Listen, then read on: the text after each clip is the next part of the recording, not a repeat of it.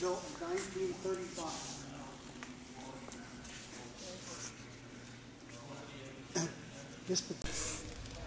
Check that out.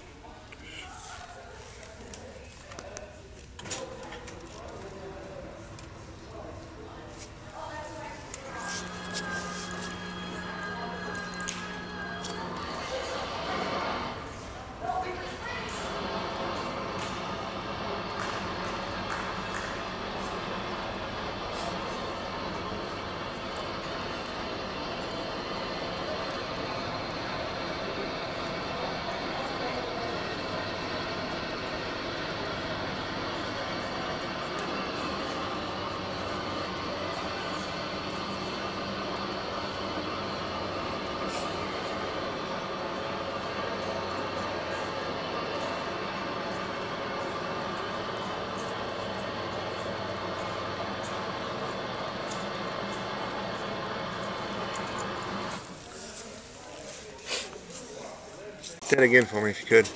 You can't run that prop near as fast as the engine. Right. The tip of the blades will break the sound barrier. It's awesome. All these recip engines got prop reduction gears in that front dome up there. Overhead valve, Oh, yeah. push rod operated down here. Oh yeah. Some pretty good sized valves too. Yeah, they are.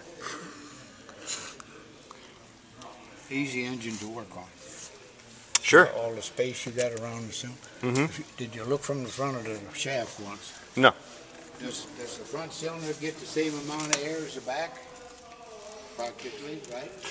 Yeah, theoretically. Only recip engine ever built that way. So it's got total airflow around all the cans. That's right. Somebody was thinking when they built this. And this was engineered with the slide rule days. What did this mostly go in? What? Well, the first ones were in a B-50, which they, right after the war, Boeing gave a brand new B-29 to Pratt Whitney, who built this engine. Told them to put 4 of these on. They did. Then they called it a B-29D model, and then Congress came unglued. We ain't spending another damn nickel on B-29s. $3.5 billion during the war. So then they named it a B-50, and they built 330 of them. Okay, that was one of the first, and the B-36. Are you allowed to go in here? You can go in there, sure. Kids go in there and for hours at a time. Yeah, the B-50, and then we use them on the KC-97, the big tanker, and then we use them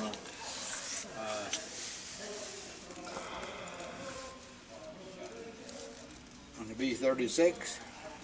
Had 6 of them. What's all that hook into? That was all driven accessories back there. Okay. Okay. See the accessories.